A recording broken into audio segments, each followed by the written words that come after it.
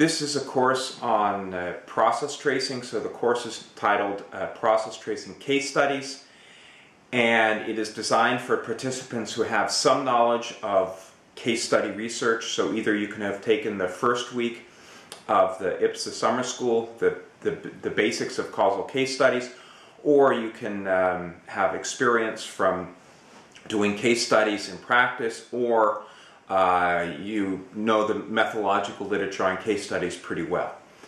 The goal of the course is to really understand what process tracing is, when it can and cannot be used, what it can be used for. So process tracing is a within-case method to basically trace processes. But first we of course have to understand what a process actually is, and here we're talking about a causal process. So what is linking a cause or set of causes with an outcome? It's the mechanism, the causal mechanism in between.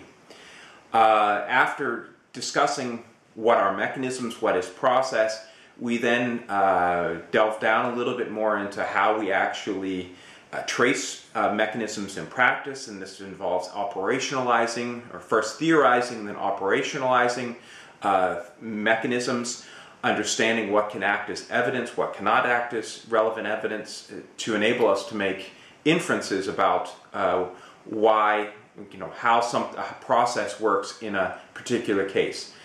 And the course then finishes by talking about case selection and how we go from studying just one case to talk about processes in multiple cases when we can and cannot do that.